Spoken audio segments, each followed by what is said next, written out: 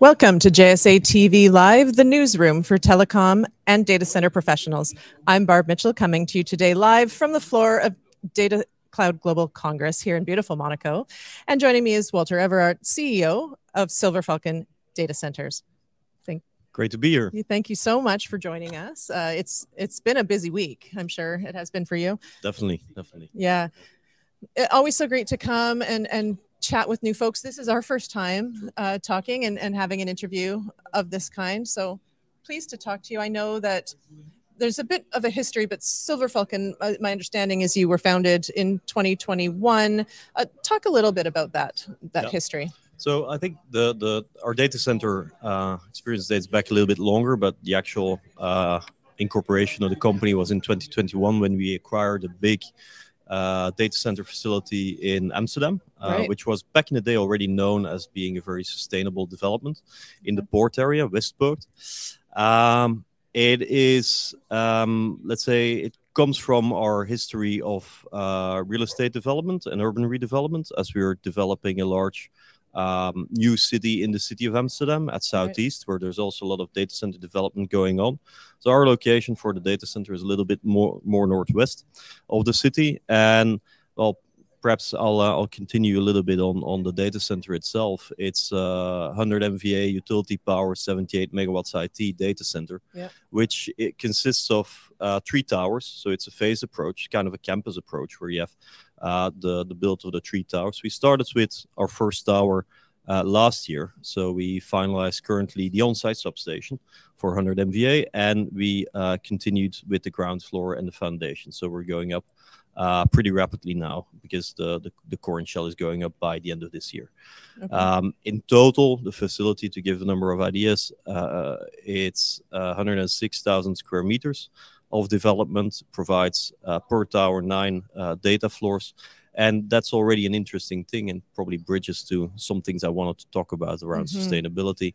We have done the design in a way that we can combine traditional air cooling with all kinds of liquid and immersion cooling types of new technologies. So we're, except for just being sustainable, we're also future-proofing in the sense that we, as a data center provider, but also the sister companies, firmly believe in immersion cooling, whether it's 2-phase or 1-phase, for the future, because it helps us also to reuse the heat. So, just sort of recapping here. So your company has a history in the data center space, formally starting as SilverFalcon Data Centers in 2021, and now you're building out this facility, which is set, I think, to be fully ready to market in 2025, I believe. Beginning 25, potentially a little bit earlier for early access, but great. That's let's say 2025. That's ballpark what we aim for together with our clients. Yeah, fantastic. And I also understand that since the beginning, you've been very focused on sustainability with a real effort and promise to be, a green data center. So you've already talked about some aspects of that, but how are you really moving forward with that commitment? I think there's before we go into, let's say, the 7 items I want to just tick off with you. It's a very genuine ambition from the group to be as sustainable as we can.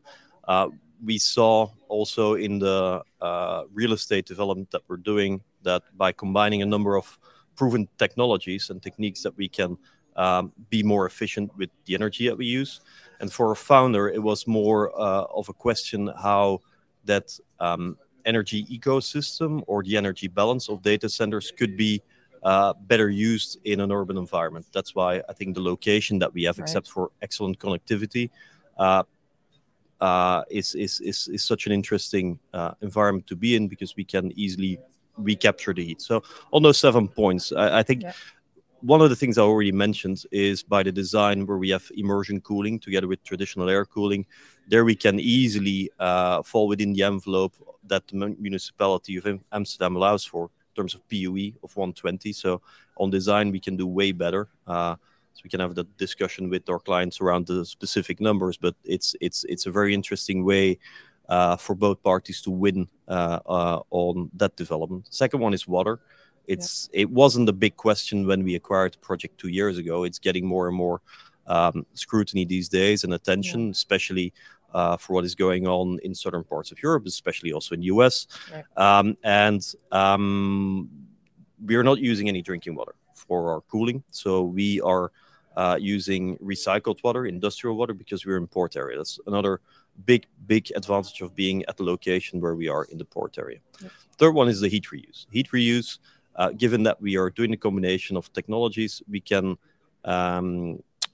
capture the heat better than in other data centers, but we have a cooperation agreement with the municipality of Amsterdam and with a big utility company to reuse the heat in the district heating network. Because also, again, the location, we are 250 meters out of the district heating network, so we can pump in all the heat, and we can heat with the heat that we have around 85,000 homes. So that's, I think, first big project, big step in the Netherlands to do such a large heat recapture from data centers.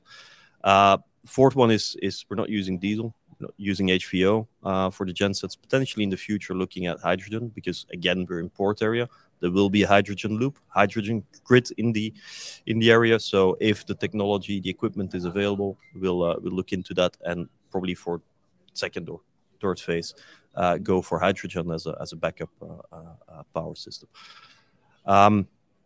We're building on a small plot, so we're not using a lot of land, which is also, I think, very important from a sustainability agenda. We're building the building in such a way that we could, if we would ever need to use the building for another purpose, we could repurpose it to residential or to office, because the clearance floor to ceiling is quite high, so we can easily put a floor in between for those other functionalities that we can give the building. And then last but not least, it's an important one, the way we build the core and shell is in such a way that we can dismantle the entire building and reuse whatever comes out. So that's we've put a lot of attention to that from the start, and I hope while we're building, and that all of our stakeholders and clients will appreciate what we've done in design. It's so nice to hear something, just a really clear platform with these 7 pillars that you're focused on. And thank you for sharing that. And I'm sure a lot of folks that are tuned in now, or may want to connect with you here while in Monaco or after the show is over. If they want to hear more, where can they go to connect with you? Well, they can look at our website, which is silverfalcondc.com. There they can find a 4-page document with a number of, let's say, more essential information around the development. And of course, they can reach out to me or any of the colleagues through the contact details that are on the website. Perfect. So everything you just outlined will be on a clear document for download on your website. Definitely. Perfect. Yeah, we're not making it a secret. So all the things that we're doing, it's any of those items is proven technology. So it's not rocket science, but the way we combine all those things makes us, we believe, a very sustainable development. Fantastic. So important. Thank you. Thank you for your time. Really appreciate you taking the time out of what is a very, very busy day, a busy show. So thank you for taking the time to talk to us. And thank you, viewers, for tuning in to JSA TV live today from Datacloud Global Congress. Until next time.